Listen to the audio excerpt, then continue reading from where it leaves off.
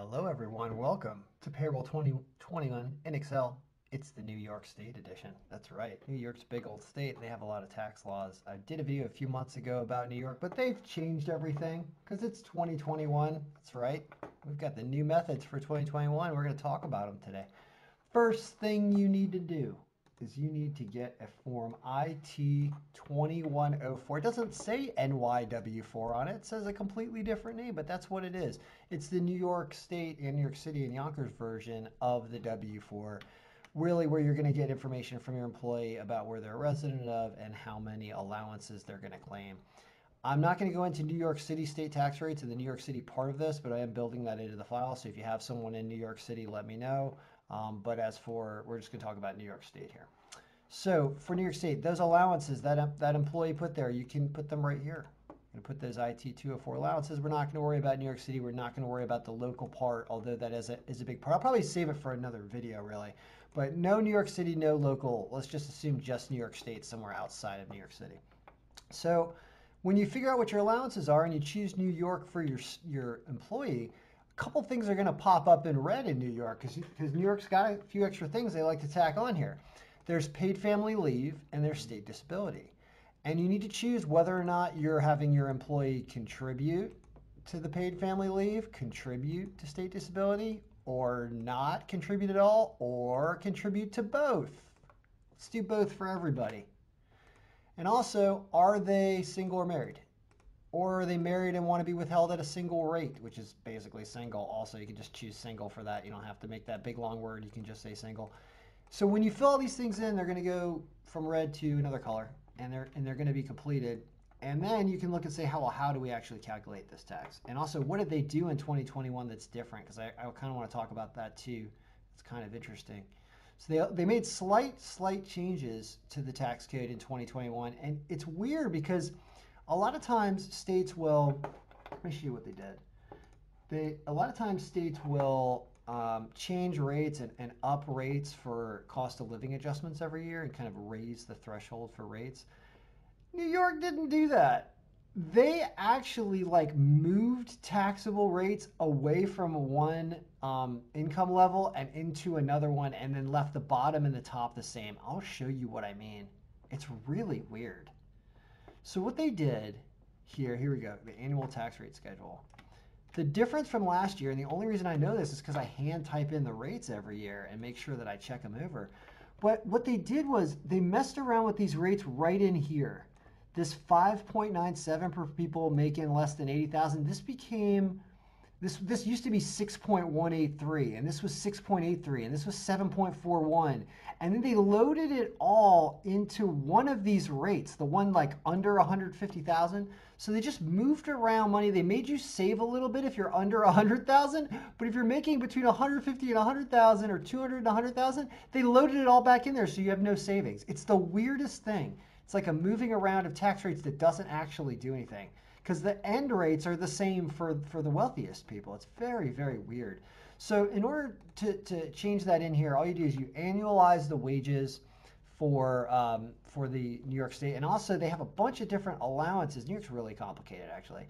They have a bunch of different allowances, which are right here. So they have annualized exemptions that you have to figure out what their status is, single or married, and how many they answered on that IT-2104 form, this thing. How many allowances they had, that has to be multiplied into the formula. So you have to set up another grid for all the allowances for New York, and you have to remove them from the annualized taxable wages once you figure out what their status is and how many exemptions they have. Once you've done that, you get a New York annualized taxable wage base, and then you put that huge formula in here, which is what I was just showing you, all those rates and all those things, and if the wages is this, do that.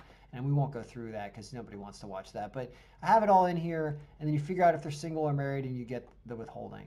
So that's how the regular state withholding. But what about paid family leave? And because if you look on the pay stub, you end up with a couple things here. There's a state disability insurance, and there's a paid family medical leave. The state disability is fixed every paycheck at a certain amount. So when it's a weekly payer, it's only 60 cents. Now in this file, we can change different pay frequencies and stuff. And you'll see that, for example, down here, when I change this whole pay thing to a bi-weekly version, the SDI, and make it 26 pay periods, the SDI, the New York SDI number changes like it should. It really is related to the number of pay periods. Actually, is what it's doing. So that will properly change as the file is set up for you specifically. But that's the one weird area where the SDI amount is fixed. The state disability is fixed for New York. So that's how you do that part. Well, what about the paid family leave? Paid family leave got upped this year. And, I believe these things are somewhat optional depending on what type of business and where you are. But because I keep seeing options of you can choose to withhold SDI and paid family leave, or you can choose not to for certain employees. And I don't really know all the restrictions behind that. You would need to talk to an attorney, a tax attorney, or something about how you can get away with not putting paid family leave in SDI on certain employees. I don't know the answer to that. I just build in the options to pull it out if you have to. Now, what you have to do here is it's 0.5 it's 0.00511. So 0.511%, but it gets maxed out at $380. So the information about paid family leave is here.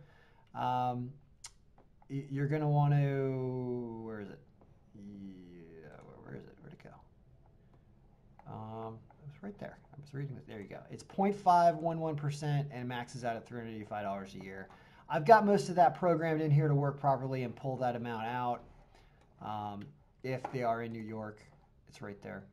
On the very last pay period of the year where you might cross over to $385, it might be a little bit off. I'll fix that. But other than that, it's working fine. So, all right, so that's New York. There's a lot to handle with New York. There's state disability. There's paid family leave. There's choosing whether or not they have those. Because if you choose paid family leave only, then all of a sudden the pay stub's not going to take out SDI. See? 0 now. So it matters what you choose. So that was New York in under 7 minutes. We're over 7 minutes. Under 8 minutes, that was New York. This payroll file is getting plugged away. This was the 8th state I had to go left. So now we are down to 7 states. That's right.